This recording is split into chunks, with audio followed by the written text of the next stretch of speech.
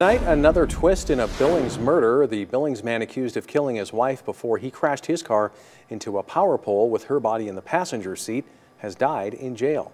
It all started with a report of a fatal crash on New Year's Eve. When troopers arrived on scene, they found 72-year-old Celia Shine deceased and her husband Daniel injured.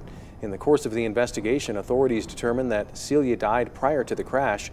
Daniel Shine was arrested and charged with deliberate homicide.